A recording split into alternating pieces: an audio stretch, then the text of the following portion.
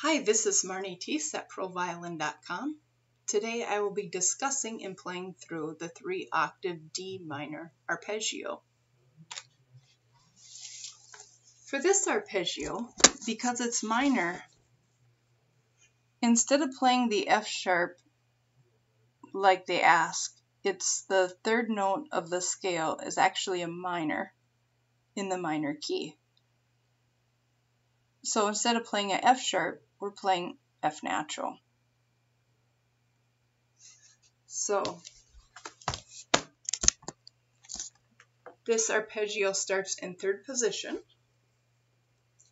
So 4th finger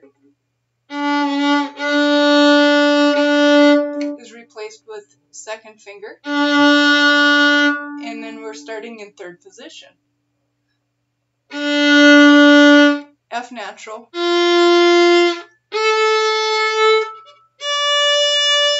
F natural. Notice thumb and fingers move at the same time. And 4th finger is extended. So when there's an extension, we don't need to curve our finger. We're also keeping our fingers down because we come back to them. Shift to 3rd.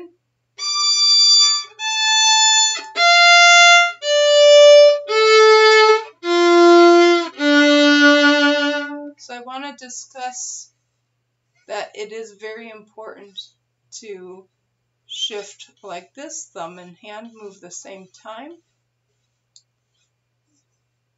when you shift. And here is the playthrough.